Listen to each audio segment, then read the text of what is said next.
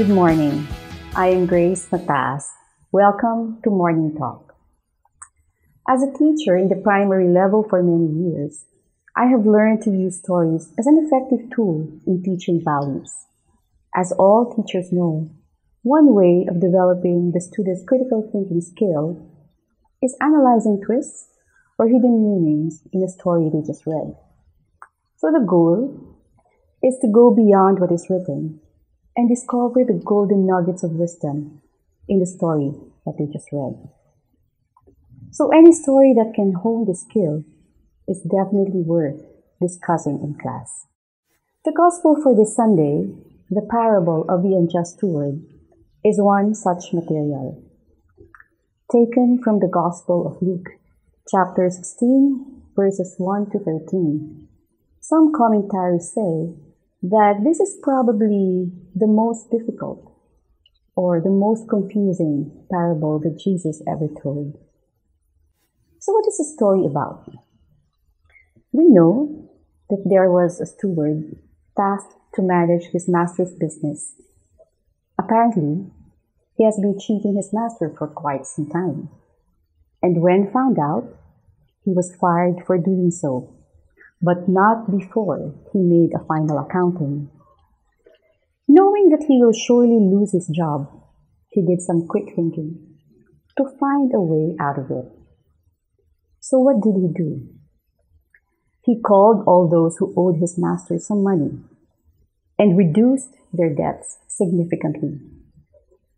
Now, these men were obviously cheaters themselves because they didn't care about the unscrupulous way the steward was falsifying the records. And now what happened was they owed the master so much less than they actually do. By being shrewd, the steward was able to accomplish two things. First, he was able to secure his future by ingratiating himself to his master's debtors. And second, he was able to make his master appear more generous than he actually is. Now, what was the reaction of the master? Well, instead of being shocked and horrified at what just happened, the master seemed to have been amused and even praised his steward for being clever.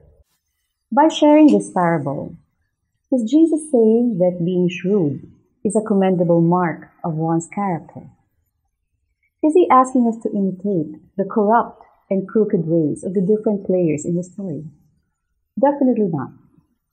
Being the creative teacher that he is, Jesus is telling us in a most unusual way that if we look more closely, there is something that we can learn from the shady characters, whom he called the children of the world. And what is that?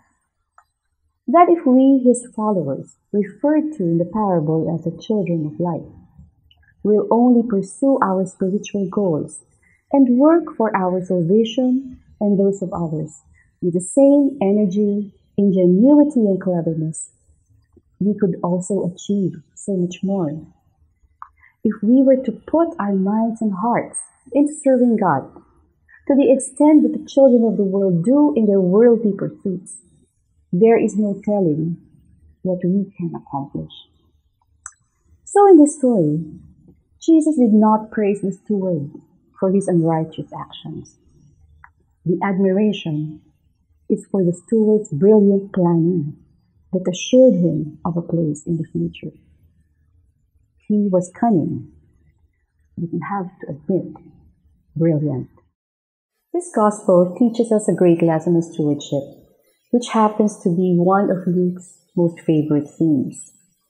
Christian stewardship reminds us that everything we have belongs to God.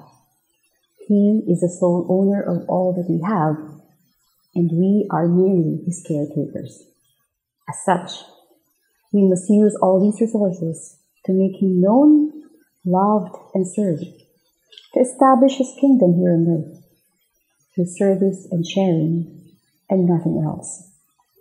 So whatever is entrusted to us, we must administer for the good of all. And if God is our master, then all that we have will be and should be at His disposal. I believe it is providential that just as we are talking about stewardship, specifically this parable of the unjust steward, our country is also going through this painful process of purification. God's message couldn't have come at a more opportune time, don't you think?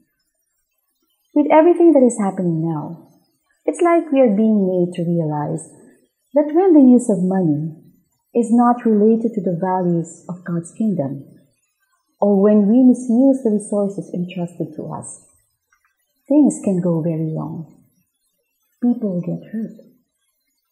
And those who usually get hurt are the poor, the weak, the powerless, who do not have the means nor the voice to protect themselves. That is the sad face of our society today.